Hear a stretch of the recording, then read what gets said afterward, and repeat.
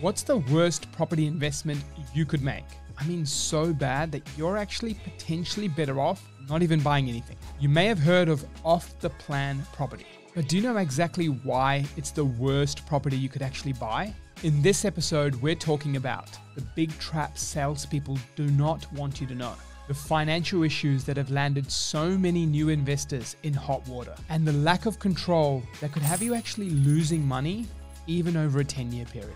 If you know anyone that's about to buy off the plan, for their sake, send them this episode. Let's get into it.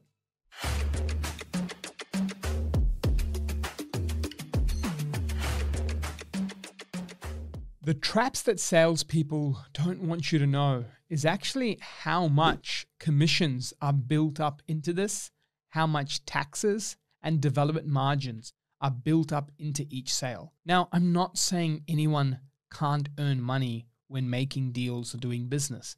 That would be biased of me because I am a buyer's agent, I run a buyer's agency, and we assist clients. But there's differences. We charge a fee for service, and that fee for service is separate. It's a concierge activity. It's convenience, research, strategy, execution, time saving, all put together. It has separation from the deal. The deal has its own comparable analysis. It has its own metrics. It has its own data and its established properties, which mean the deal is based on its own merits with no external factors like taxes or like commissions built into there and heavily built into there. So this is important to understand because when you have that built in and there are sales occurring and the market trends are not matching those sales occurring and the fat that's in those deals, well, you get issues with certain data. In fact, I've got data here around a particular block in the Sydney suburb of, this one here I'm just looking over, is North Ryde. Now, check this out. Hundreds of apartments were sold off the plan from November 2016 to early 2020, right? And settlement was in Q1 of 2020, which is a pretty chaotic time. Now, in this period, this is Q1, so not the whole way through of lockdowns, but by the way, 84% of all bank valuations were below sales prices. That's nuts. And most of the 16% of the price cases, which were like on price, were actually sold early to mid 2019 and 2020 when Sydney's market actually almost bottomed out. So you're talking about a decline and many people getting out for those sales thinking that, hey, I bought these properties at a good time and I'm in the bottom period and things are going to go well. Don't worry, Sydney's going to come around again. But many sales actually still, fell off. So these valuation shortfalls are a huge problem. Now, there are even banks that put postcode restrictions with LVRs just in a really good suburb, but in certain apartment buildings because they might have exposure to too many there, too many investors are buying them. And the stats are quite different as well, by the way, like in comparison to off-the-plan owner-occupier purchases versus investors. There are some blocks which can be 2/3 to 3/4 investor-owned versus owner-occupier properties being the dominator in houses, right? Now, I think the key thing to recognize here is that the margins, the taxes, the market timing, the length of market activity needing to wait years for these apartments to be built, and the commissions all were bad news stories for these people in that particular suburb of North Ryde who got hammered with valuation shortfalls. They ended up having to chip in more money from their pockets. They ended up having to, let go of deals and lose deposits. This is unreal. The same is occurring in many parts of Canberra as we speak. There are developers in many parts of Canberra who had house, not units now, because people might isolate that's units, house and land packages, where people in the outskirts or near ACT in Canberra or in certain areas of New South Wales touching that market too, are seeing house and land packages that they'd bought some time back start to be registered, start to come through, and the valuations are coming back short. So that's a big part. Pricing, timing, margins, taxes, commissions, all these things built up, and then just the valuers don't come to the party. And it's not like established property where you might have finance clauses, protection, being able to get out, use comparable sales, clearly challenge deals with high accuracy, multiple bank valuations to really feel good about it. You have some of the aspects there, but not all of them. And that's the first trap you really want to avoid, having lost money, lost time, and opportunity cost just because you didn't know this. Now, the second part of that first part that people don't want you to know is actually the delays. One of the things is it can feel like a high pressure sales environment. It can feel like you're sitting down and going through some exciting projects, the actual models, the buildings, the designs, the videos, the actual 3D rendering. All of this looks really exciting, but how much time is there between the actual things that you visually see and what you physically get? Now, I'm just going to go through some data here in terms of the average number of months to build a dwelling, depending on certain years as well. So if we go houses, and this is, by the way, of Cambridge News that released this data. So if we go to houses in 2020 to 2021, this was 8.7 months on average, okay? Now if we go to 22, 23, where we are now, that's 11.7 months. So that alone, just from the COVID delays, the supply impact, the price margins, the things that are happening from overseas and locally, conditions coming together are delaying that. Now, if we go to townhouses, 12.7 months on average, going up to 14.9 months. Now, here's another one. Apartments actually are fluctuating. So we have data for apartments going back to 2015-16, which was 21 months. This jumped back up in COVID time to about 30.6. It has recovered again to 28.8. But hey, that's a lot of time. You're circa 2 and a bit years where what could happen to your job? What could happen to your finances and your savings, your cash? What could happen to the economy? What could happen to that market? What could happen to prices? Lots of unknowns. So this is some of the things that many people don't want you to know. And the common thing that people will say is, well, you're getting a really good price now, so the time of build price will be much better and you'll have equity left in, but you didn't have to pay interest rates or interest or bills. Well, you could have invested in established property and you might have gotten growth, if not more growth as well, during that time. And you could have leveraged it, not waiting for 2 years, but you could have leveraged it 6 months in, 12 months in, 15 months in, 18 months in, accessed that equity and done it over again without actually compromising or having so many unknowns. So this is the first and important part. All this time relates to control, right? And if you're going to have a lack of control on your journey, then you're just increasing the variables that are working against you and not in your favor. We've all heard it's in favor of the house, right? The old casinos, gambling. Think of that in the world of property. Do you really want to do that with your own personal money? I'm not talking maybe a cheeky $100 slap with the boys or the girls on a night out. I'm talking like hundreds of thousands of dollars of investment money, interest payments tied to a mortgage, all these things in your decision, and you're about to gamble because there's this gambling of data that you don't have clarity on, which I'll touch on with the next point. There's also this lack of clarity on actually how long it will take to finish the project. So this is huge. And whether the valuation will come out or not. Like, do you really want to take these risks? So this is the first thing that, looking here, like the traps that salespeople just don't want you to know. And there's so much inbuilt in that. And so this next part that they don't want you to know, which they themselves don't even know actually, is the demographics, right? So demographics aren't an absolute decider of price growth, but they are a pretty big influencer, because when those demographics are established, that's when they're not as big of a decider because they're established, they're factored into price. But when you're coming back to that controllable piece, if you're looking at demographics and you don't know what they are, a new house, a new suburb is being built, then it's actually not a controllable factor or a constant. It's a new piece. It's a variable that's changing. And so you therefore don't know how many owner-occupiers are going to be in this area, how many investors are going to be in this area. You don't know what the type of incomes are, the types of houses that will be built, the finishes across all of them. Will they all be cookie cutters and look like one, or will there be multiple variations and have some character and differences to the suburb that you'll start to see some actual movement and, looking at it, feeling it. Like all these things will come in. Not that every part I mentioned is important, but they all play a factor, because if it's constant, like the same demographics there and they're just revolving and changing slowly over time, then that's not a big price variable.